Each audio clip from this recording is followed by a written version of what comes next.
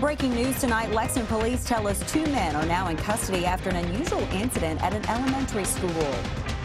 He was able to kick the guy and get away from him. A Lexington mother says a strange man grabbed her son as he walked to his bus stop. Why police arrested a Kentucky father as his young son was taking part in the state police Shop with a Trooper program.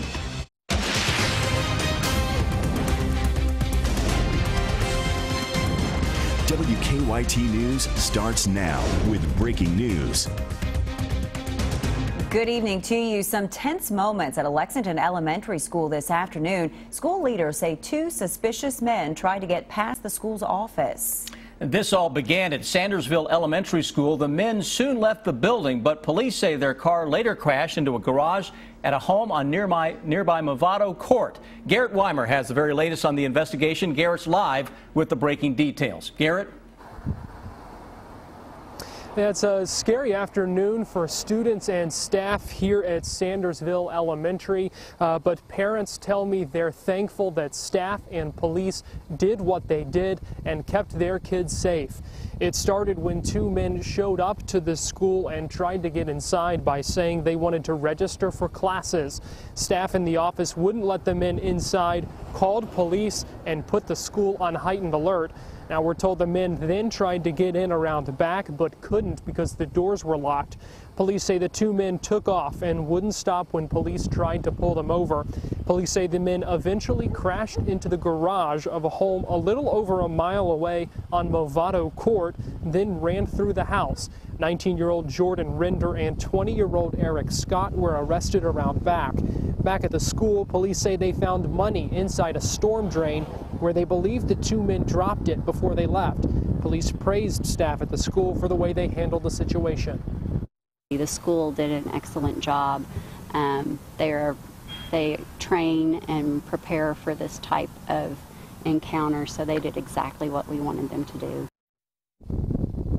Render and Scott are charged with burglary, fleeing and evading, and criminal mischief, all stemming from the incident at the home.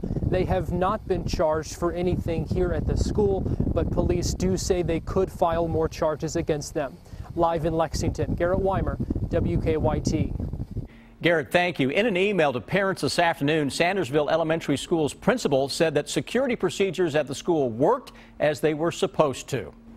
An alert tonight for students of a Lexington middle school and their families. In the last day, one student says a strange man grabbed him, and another student says someone tried to lure him into a car. Both children are students at Jesse Clark Middle School. Today, Sean Moody talked to the mother of one of those students. It's our top story at 6.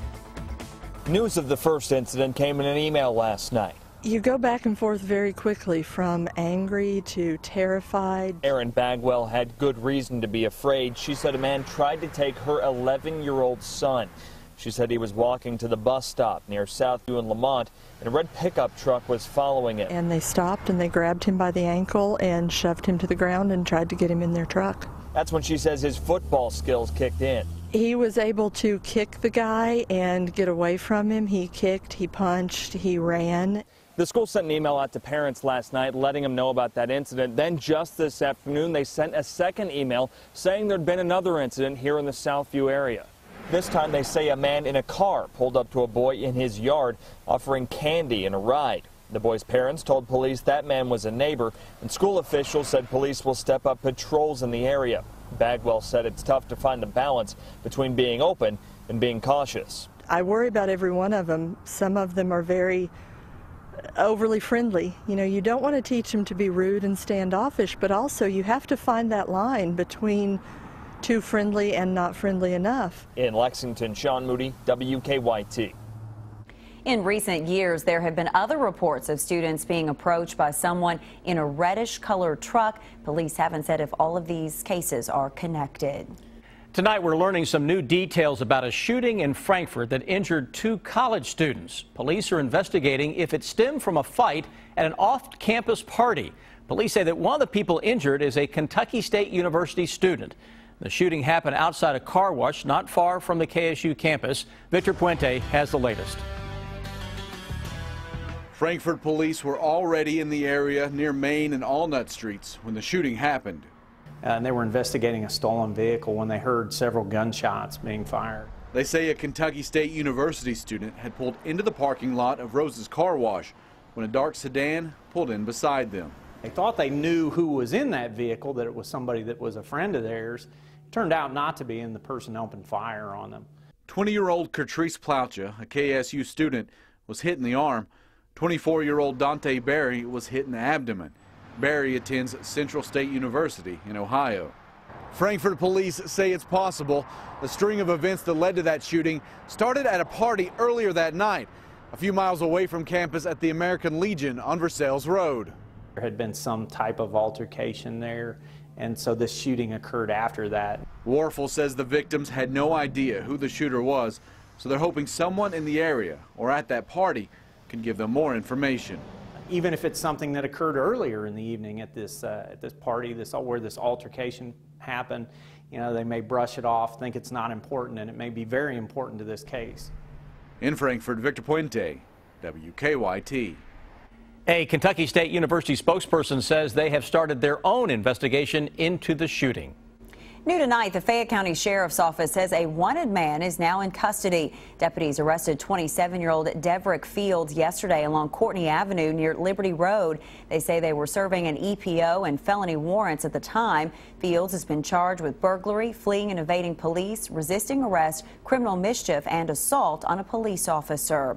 We have an update tonight on some thefts from cars in 2 Lexington neighborhoods. Lexington police say they're working with the man who shared this surveillance video that shows thieves going through unlocked cars. And they say they've received several tips since we aired that video yesterday. But so far, police have not made any arrests. The victims say the thieves stole Christmas gifts and other items from unlocked cars in the South Point and Pinnacle neighborhoods. It's an annual state police program that helps children all across this state during the holiday season. This week, state police posts are taking part in the Shop with a Trooper program. But police say a father tried to steal items from the Moorhead Walmart while his child was shopping with state troopers in the store. Caitlin Sentner has the story new at 6. Shop with a Trooper is a time for state police to give back to the community. It's also a good chance for us to interact with kids who probably have been seen law enforcement in a negative light, and it's an opportunity for the kids to realize that, you know, that we are ordinary people as well. But troopers are stunned today after a father brought his son to the Moorhead Walmart on Monday for Shop with the Trooper and left in handcuffs. Police tell us before Dad made it out these doors, Walmart's loss prevention team caught him with a drill we're told didn't cost more than $40. Police say trying to steal a drill, probably similar to this one, landed the man in Rowan County Jail this holiday season. His identity we're choosing not to reveal for the safety of his children. Well, honestly, we were very appalled by what happened. We were extremely disappointed with what happened. This is something Master Trooper Joe Veneman hasn't seen before. The arrest report is written in all caps with 40 exclamation points saying the man did this in front of the children and multiple state police. We were able to continue to keep it positive to where we were still able to continue to do all the interactions that we were doing with the kids as far as the shopping was concerned. In Moorhead, Caitlin Sentner, WKYT. The arrest is not stopping the Shop with a Trooper program. More children will go shopping tomorrow. Rain is moving across parts of the bluegrass tonight, and it's also bringing an end to the recent mild weather we've seen. Chief Meteorologist Chris Bailey shows us what he's tracking for us on the First Alert Defender.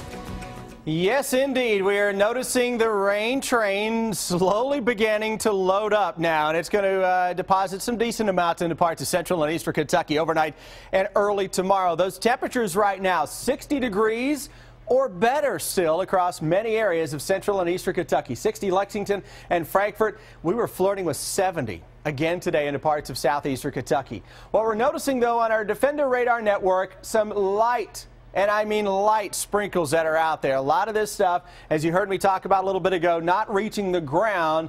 we will have to wait until later this evening and tonight before we honestly pick up on some of those raindrops that will begin to increase as we have a storm system that is off to the northwest of us. Now, what that's going to do, it's going to unlock some colder air coming in behind it. But draw your attention to that little batch of rain around Memphis, Tennessee. It is aimed toward central and eastern Kentucky. That's what arrives overnight and into tomorrow, with gusty showers moving in. Then we turn colder, some snowflakes possible with a busy Christmas week forecast, at least first half of that Christmas week forecast, guys, when I come back here in just a matter of a few minutes. Chris, thank you. We were all pulling for him. He won The Voice last night, and now people in Harlan County are planning a big celebration to welcome Jordan Smith home. Jordan Smith posted this picture on Instagram today, posing with his Voice trophy. It included the caption, "Good morning, beautiful." Smith was named the winner of the NBC singing competition last night. Hundreds of people gathered in Harlan County last night for a watch party, and they cheered when Jordan won. The county's judge executive says it's also a victory for anyone from the mountains who has a dream. My little boy runs up and is crying his eyes out, and I thought he was hurt, and he says, "No, I'm just so happy for Jordan." Jordan Smith will return home this weekend.